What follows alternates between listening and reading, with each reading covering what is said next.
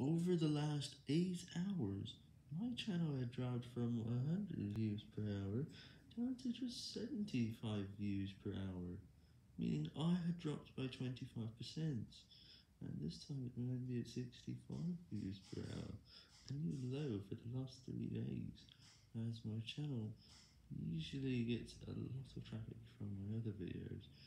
Now, the new videos seem to be making half of that, but that half of the traffic is slowly getting lower, and on average we get about 50 views per hour from those videos, plus another 30 from my channel. Other videos which make that amount, and this is why we're usually around 80, and this is lower than usual.